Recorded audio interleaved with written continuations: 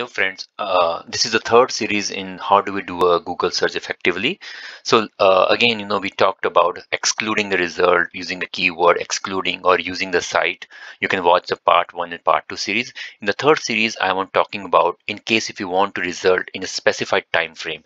So you go to the tools option here and you can say result anytime. You can say I want the result from a past week only. So this way you can get the latest news from the past, I'll say around 1 week only. So more you can do tools here. You can say, okay, hi, hey, I want the result from a past 24 hours. So you can watch the latest news or get the latest news from the past 24 hours.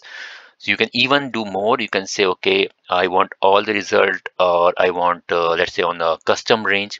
So you can even define the range by when you can get the result. So you can even do that way. So this way you can get the outcome of a Google search based on the time criteria. Thank you for watching and have a great day.